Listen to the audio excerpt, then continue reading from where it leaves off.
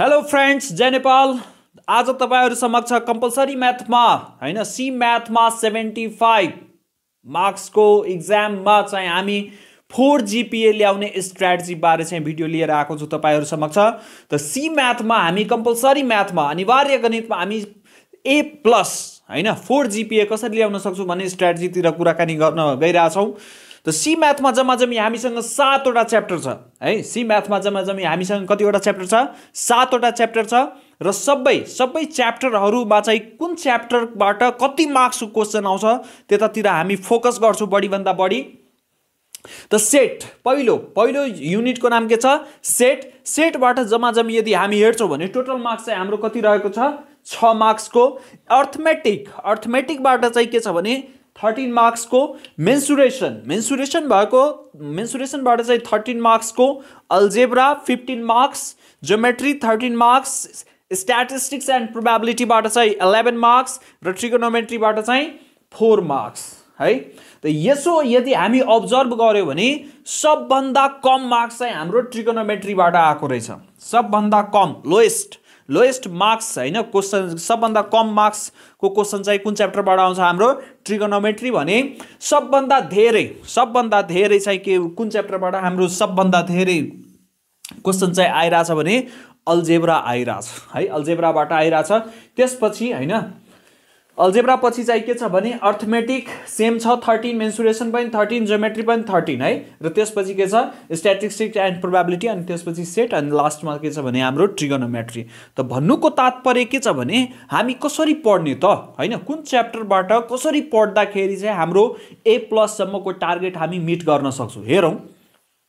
हेर है, हामी यसो विचार गरौँ है। यहाँबाट मलाई मानौ 1 किलोमिटर जानु छ, टाढा जानु छ भने सिधै म उडेर त जान सक्दिन यहाँबाट, हो कि हैन? 1 किलोमिटर र 1 किलोमिटरको लागि बाबु प्लेन पनि उड्दैन है। त 1 किलोमिटर त हामीले के गर्नुपर्छ? मलाई त 1 बाइ 1 स्टेप चाल्नु पर्छ। यस, पाइला बाइ पाइला हैन, 1 बाइ 1 फुट स्टेपबाट चाहिँ म के गर्छु भने त्यो लङ डिस्टेन्स चाहिँ के गर्छु भने पूरा गर्छु। सिमिलरली हैन त्यस्तै 4 GPA ल्याउनको लागि हामीलाई सबभन्दा पहिला त पास मार्क्स तयारी गर्नु पर्यो, हो कि हैन? सबभन्दा पहिला के गर्नु पर्यो? पास मार्क्स तयारी गर्नु पर्यो हैन। त पास मार्क्स के हो? 35%, 26.25, 26.25 हो कि हैन? त मानु 27 मार्क्स है। र एक प्रकारले हामी आफ्नो भाषामा भन्नु ल 30 मार्क्स है। त सबभन्दा पहिला तपाईहरु के गर्नुस् भने तपाईहरुलाई कुन च्याप्टर इजी लाग्छ है, मेरो रेफरेन्समा हैन है, मलाई कुन च्याप्टर इजी लाग्छ, कुन च्याप्टर हार्ड लाग्छ त्यो माथि डिपेन्डेन्ट तपाईको विचार चाहिँ हुनु भएन। तपाईको पोइन्ट अफ भ्यू, तपाईको विचारमा हैन कुन सजिलो च्याप्टर तपाईलाई कुन लाग्छ पहिला त्यसमा चाहिँ के गर्नुस् भने त्यसलाई अट्याक गर्नुस्। त्यसलाई के गर्नुस् भने त्यो च्याप्टर माथि कमान्ड हुनु पर्यो। एउटा कुरा है, 4 GPA ल्याउने कुनै सर्टकट छैन यो दुनियामा है। यदि कसैसँग छ भने सर्टकट भने मलाई पनि हैन जानकारी पाऊँ, म पनि त्यहाँ भिजिट गर्छु बरु हैन। त्यस्तो मान्छेसँग आइडिया लिन झन् मजाको कुरा छ, हो कि हैन? त कुनै पनि सर्टकट छैन। त सबभन्दा पहिला हामीलाई 4 GPA को टार्गेट के छ भने 4 GPA मिट गर्नको लागि हामीलाई त पहिला 3 GPA को तयारी गर्नु पर्यो। 3.0 को कम्तीमा पास चाहिँ हुनु पर्यो, B+ त आउनु पर्यो। यस, त पास मार्क्स को तयारी गर्ने आफूलाई इजी लागेको च्याप्टर, जस्तो कि एउटा एभरेज स्टुडेन्टलाई सेट इजी लाग्छ होला है, ट्रिगोनोमेट्री इजी लाग्छ, दुईटा भयो। त्यसपछि मेन्सुरेसन पनि ठिकै ठाक हुन्छ है, अल्जेब्रा पनि ठिकै ठाक हुन्छ। त यदि हामी तयारी गर्यो भने 15, 13, 28 अनि त्यसपछि सेट्सको चाहिँ कति छ? 28, 6, 34 हैन, 34, 4, 40। यदि हामी हैन एक प्रकारले एउटा स्ट्र्याटेजी भनिरहेको छु है एभरेज स्टुडेन्टको लागि। यदि हामी एउटा सेट, एउटा चाहिँ मेन्सुरेसन, अर्को अल्जेब्रा र एउटा ट्रिगोनोमेट्री यदि हामी तयारी यो 4 वटा यदि हामी हाइली कमान्ड गर्यो भने के आउन सक्छ हैन? 13, 15, 28, 6, 34 अनि 4, 40। त 40 मार्क्स त 4 वटा च्याप्टर कन्टेन्ट भएको यदि हामी फुल्ली कमान्ड है, फेरि के हुनु पर्यो? फुल्ली कमान्ड हुनु पर्यो हैन। यो हैन कि दायाँ बायाँ यताउति हैन। जस्तो कि फर इक्जाम्पल हैन, जस्तो कि तपाई अर्थमेटिक पढिराख्नु भएको छ हैन। अर्थमेटिकमा के पढ्नु भयो तपाईले? लेट अस सपोज कि अर्थमेटिकमा तपाईले के पढ्नु भयो? कम्पाउन्ड इन्ट्रेस्ट पढ्नु भयो हैन। ग्रोथ एन्ड डिप्रिसिएसन पढ्नु भयो तर करेन्सी एन्ड एक्सचेन्ज तपाईलाई आउँदैन। लेट अस सपोज कि अर्थमेटिकमा तपाईले के पढ्नु भयो, कम्पाउन्ड इन्ट्रेस्ट पढ्नु भयो, पपुलेसन ग्रोथ पढ्नु भयो हैन, अनि त्यसपछि डिप्रिसिएसन पनि पढ्नु भयो तर मनी एक्सचेन्ज पढ्नु भएन। हेर्नु है, अर्थमेटिकको सबै पढ्नु भयो तर मनी एक्सचेन्ज पढ्नु भएन। क्वेशन चाहिँ कहाँबाट सोधियो, मनी एक्सचेन्जबाट आइदियो। भयोभरको सबै मेहनत के भयो, खेर गयो कि गएन। हैन, अर्थमेटिकबाट सोधिने खाली 13 मार्क्सबाट त केही मार्क्स त छुट्यो। त मेरो भन्नुको तात्पर्य यो छ, अब जस्तो कि अर्को इक्जाम्पल लिऊ, मेन्सुरेसन। मेन्सुरेसनमा तपाईले के पढ्नु भयो, पिरामिड पढ्नु भयो, ठीक छ। त्यसपछि कम्बाइन्ड सोलिड हैन, सिलिन्डर, स्फियर र कोन हैन, यो पनि पढ्नु भयो तर तपाईले के गर्नु भयो, एडिसनल कोस्ट एस्टिमेसन चाहिँ पढ्नु भएन। कोस्ट एस्टिमेसन चाहिँ तपाईले सबै कुरा आउँछ है फेरि मेन्सुरेसन च्याप्टरमा, तर कोस्ट एस्टिमेसन तपाईले बुझ्नु भएन, राम्ररी पढ्नु भएन र क्वेशन त्यहीबाट आइदियो। कसले ग्यारेन्टी लिन सक्छ कि कुनबाट आउँदैन। यहाँ त ठाडै भनेको छ मेन्सुरेसन। मेन्सुरेसनको भित्र कहाँबाट आउँछ भन्ने कुरा कहीँ लेखा छ, कुनै ग्रेडमा, कुनै स्किममा, कुनै टेबलमा, कुनै पनि बुकमा चाहिँ लेखा आउँदैन है, गभर्नमेन्टले पनि दिएको छैन। मतलब के भयो कि यदि तपाई मेन्सुरेसन हैन, यदि तपाई मेन्सुरेसन 13 मार्क्सको यदि तयारी गर्न लागि हैन तयारी गरिराख्नु भएको छ भने त्यो 13 मार्क्सको मेन्सुरेसन पूरा कमान्ड हुनु पर्यो, फुल्ली 100%। बरु तपाई छोडिराख्नु भएको छ भने कुनै अर्को टपिक छोड्दिनु, द्याट डजन्ट म्याटर। तर यदि मेन्सुरेसन पढिराख्नु भएको छ भने मेन्सुरेसनको हरेक टाइपको क्वेशन आउनु पर्यो, हरेक टपिकको चाहिँ के हुनु पर्यो भने तपाईसँग ज्ञान हुनु पर्यो, सल्भिङ स्ट्र्याटेजी हुनु पर्यो।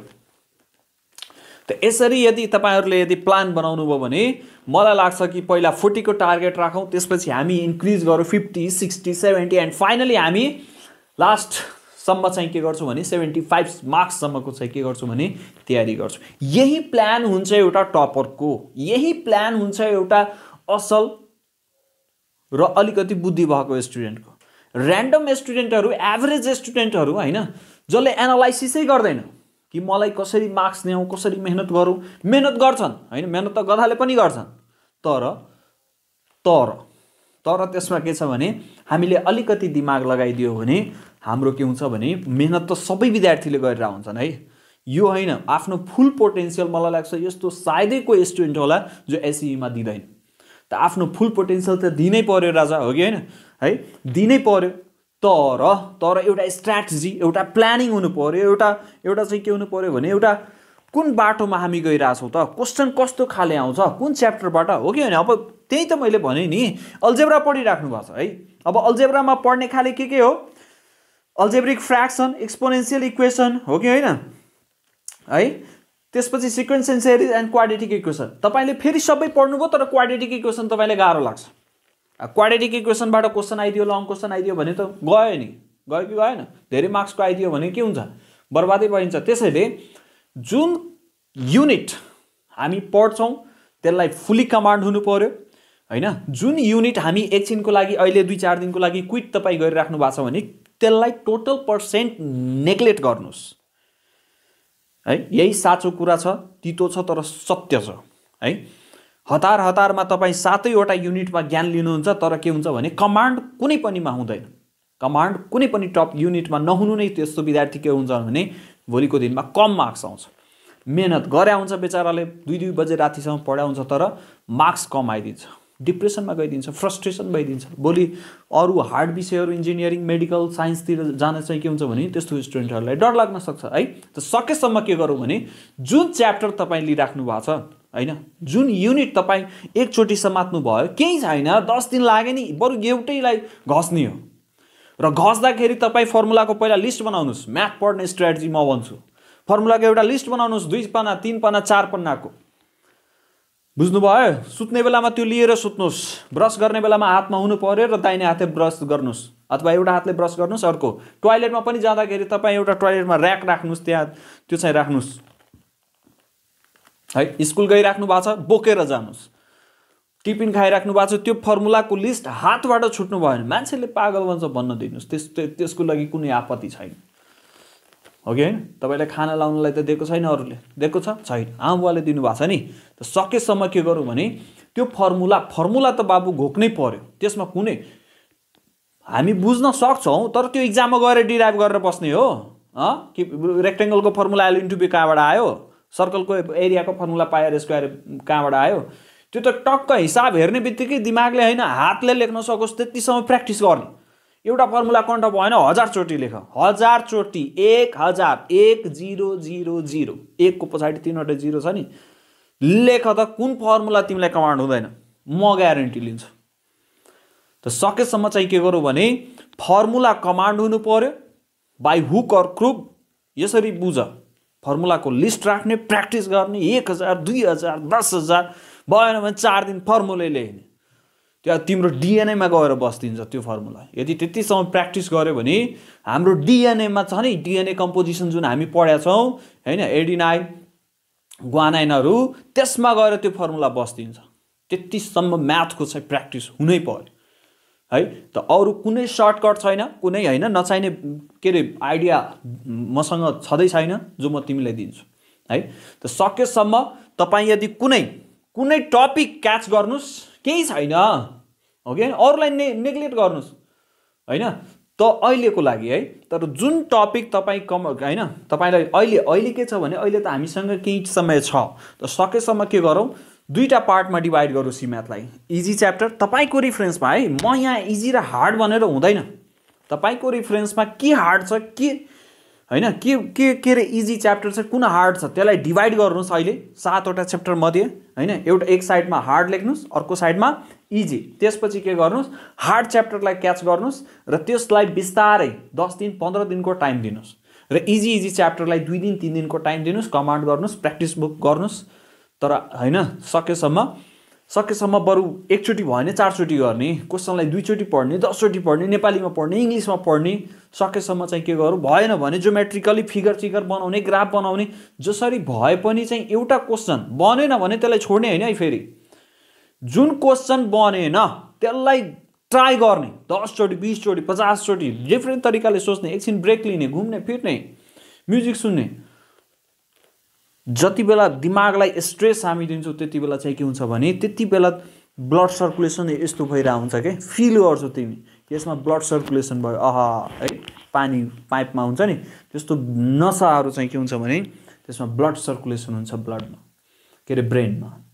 त सकेसम्म हामी चाहिँ के गरौँ, मेहनत गरौँ, मिलेर मेहनत गरौँ। यदि तपाईँहरूलाई कुनै सी म्याथमा कुनै हार्ड टपिक छ भने कमेन्ट गर्नु होला है। सकेसम्म चाँडैभन्दा चाँडै होइन पेसेन्स चाहिँ राख्नु होला है, पेसेन्स चाहिँ हामी राख्नै पर्ने चिज हो होइन। सकेसम्म चाहिँ के गरौँ, मेहनत गरौँ, मिलेर पढौँ। हस् आजलाई यतिकै राखौँ, धन्यवाद।